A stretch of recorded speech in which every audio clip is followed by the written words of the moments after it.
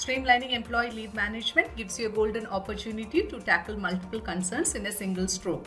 It eliminates the busy work involved in leave administration and employee follow-ups, saving time and transaction costs. In this video, we will talk about how to grant leaves manually to your employees on greytHR. Navigate to the Employee Leave tab from the Leave Information section and click on Post Leave Transaction to get started.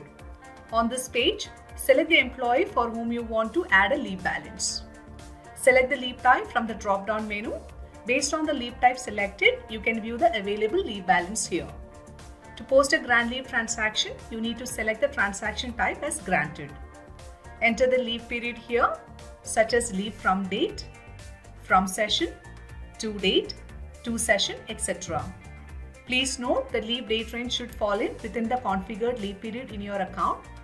For example, if your leave period is January to December, ensure the date range also fall in the same period.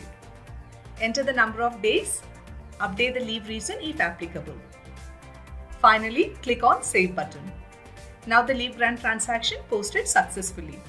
Similarly, you can select any transaction type from the drop-down to post transaction of that type from this page.